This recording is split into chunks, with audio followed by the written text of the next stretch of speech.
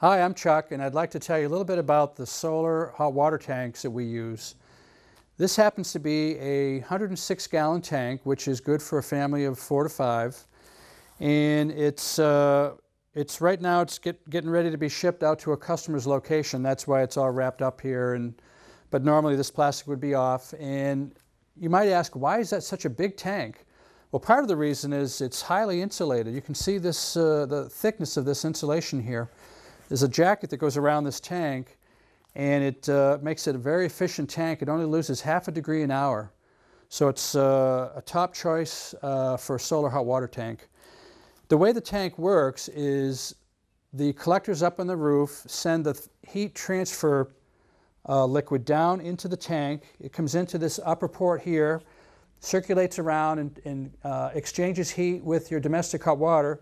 Then it comes back out and travels back up to the roof to get heated again.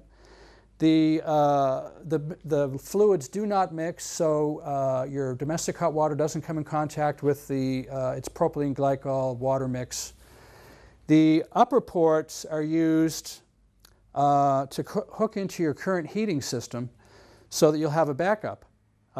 In the event we get a snowstorm and the solar can't keep up, then your current system, your heating system, would then heat your domestic hot water. So you would always have hot water year-round with this solar tank.